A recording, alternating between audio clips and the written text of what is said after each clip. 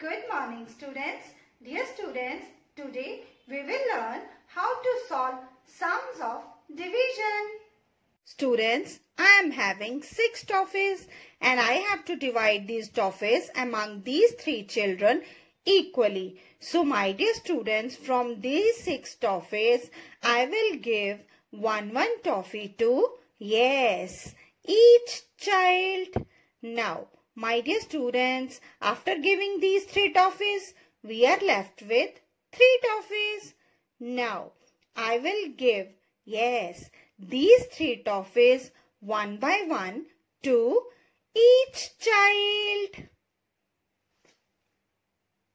So students, after dividing equally, we are left with no toffee, and no toffee means 0. And after dividing equally, each child got 2 toffees. So my dear students, you can see when we divided 6 toffees equally among 3 children, each child got 2 toffees. So here is the result. 6 divided by 3 is equal to 2. Now, my dear students, we have to place these 4 flowers in these 2 vases equally. So, my dear students, see, firstly, I am placing 1 flower in the first vase and 1 flower also in the second vase. And now, we are left with, yes, 2 flowers. Now, to divide equally, I will place, yes, 1 flower in the first vase again and 1 flower in the second vase again.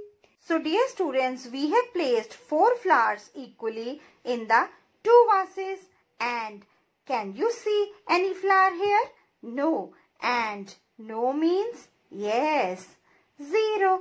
So, we have divided equally 4 flowers in these 2 vases. That means when 4 flowers were placed equally in 2 vases, each vase got, yes, 2 flowers. So, here is the result. 4 divided by 2 is equal to 2. Now, question for PAS. According to the given picture, what will you do to divide apples equally among 5 children? Students, you can see there are 20 apples given in the picture. And if we have to divide these apples equally among 5 children, we will do division. So, here are the options. Option A, 20 plus 5. It is not correct. Option B, 20 minus 5.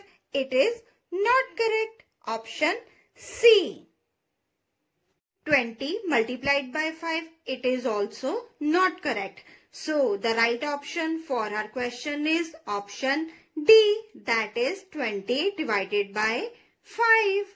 In the homework, dear students, solve the sums given at page number 107 of your maths book. Thank you.